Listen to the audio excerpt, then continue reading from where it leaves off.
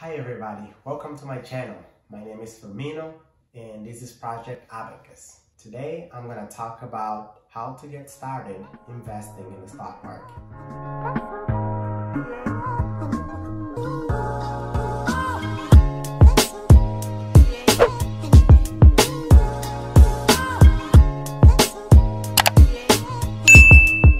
So much has been said in the news, from the pandemic, the record amount of cases, all the deaths that we've heard. One topic that I really heard a lot about as well is the stock market. And that led to so many people asking the question in this video: how do I get started investing? We've seen mid-March how the stock market crashed, and how by the time that I recorded this video in December, he is at record highs. We've seen so many new entrants to the stock market, the so-called Robinhood investors. So I wanted to take the time to make this video about how to get started in the stock market.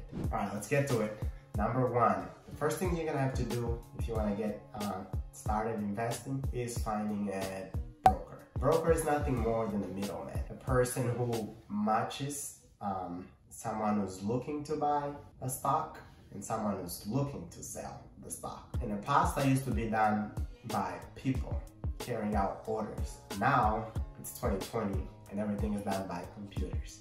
So what you're gonna have to do is find an online broker.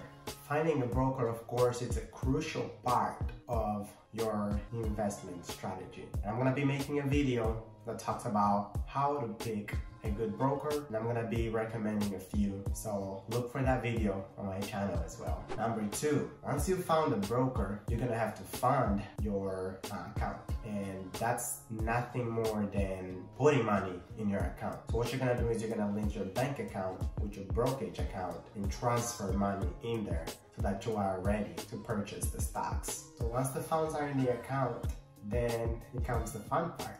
All you have to do is pick the stocks that you want and purchase them. Just make sure that whenever you're purchasing stocks, that you diversify. And what I mean by diversifying is you don't want to put all your eggs in one basket. So try to buy as many companies as possible, quality companies that you believe in, companies that you trust, its leadership. And after that, it's just a waiting game. Just wait for the stock price to go out and companies to pay you dividend if that's what they do, if they pay dividends. I'm going to be making another video that talks about how to diversify a portfolio, so also be sure to check out that video on my channel. Once you've picked your online broker, you have funded your account, the third step is one that so many people, so many investors skip, but it's so important and so crucial for you to be successful when it comes to trading stocks. The third step is defining your risk tolerance. And what that means is how much risk are you comfortable with? And that is so important because that's gonna dictate how you invest your money. What kind of stocks you're gonna invest? What companies are you gonna invest? In what industries are you gonna invest your money in? So that is very, very important. Are you okay with taking on more risk? And therefore, the higher the risk, the higher your reward. But don't forget that in that sentence, risk is present. So there will be times where if you have a really high risk tolerance, you're gonna be 50% down, and you have to be okay with that. What you don't want to do is say that you're okay with risk, and then when the market goes down, you go ahead and start panic selling. That's just gonna set you back even further. So whatever you pick as your risk tolerance, make sure that you're being true and honest with yourself. What a lot of investors are gonna do is they're gonna overestimate how much risk they can take, and then when they see the portfolio down 10-15%, they go ahead and start selling. Another thing that is really important with your risk tolerance is that that's gonna dictate what kind of strategies you're gonna implement when it comes to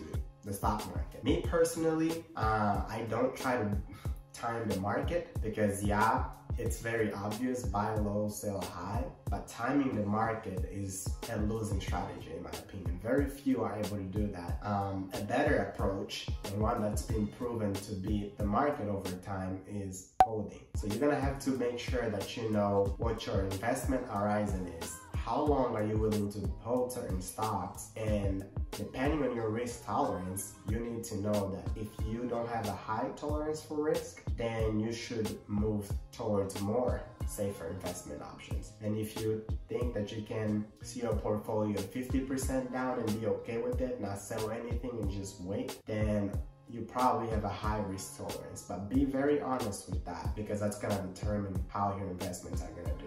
If you like this video, don't forget to subscribe. This is Project Abacus. My name is Firmino, and I'll see you next time.